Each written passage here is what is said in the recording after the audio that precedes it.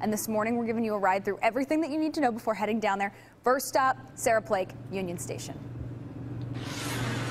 Good morning. Yeah, everything starts here at 10 a.m. this morning. It's getting a little bit light out, so we can look over there and see that's the staging area. That's where the news conference and all the officials, dignitaries are going to talk about how cool this is, that it's finally happening. All this hype. Now it's finally coming to fruition. We can see what it's actually all about. I'm here with Nancy Bess as she's with Union Station. Nancy, I think Union Station's had such a huge year. I mean, we had the Royals Parade ending here, and now finally the streetcar, which is history. So that's pretty cool, right? We're making history here all the time. We've been doing it for 100 years. We'll do it for 100 more. Yeah. So yeah, no, we're so excited. The sun's just coming up, and as you can see, we're already ready for a big party here today. Yeah, we've got the carnival rides in the background, and tell us a little bit more about that. I mean, hopefully the kids can enjoy that today, even though it's a school day. Absolutely. You never know. They might get out a little bit early. The weather's going to be nice. Come down, look at the streetcar. They're going to actually have a streetcar park so you can take a look at it.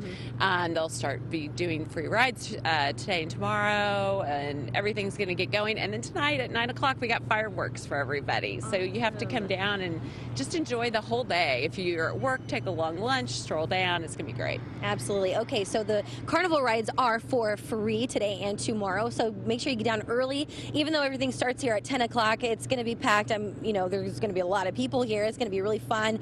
So just plan accordingly for that. And then at 11 a.m., all of us, all the public, can start riding the streetcar. It's going to go all along the route, and you can finally see what it's all about. So that service is going to continue through 2 a.m., and then tomorrow morning, it's on its regular schedule starting at 7 a.m. So it's going to be a fun day. We're live at Union Station. I'm Sarah Plake, 41 Action News.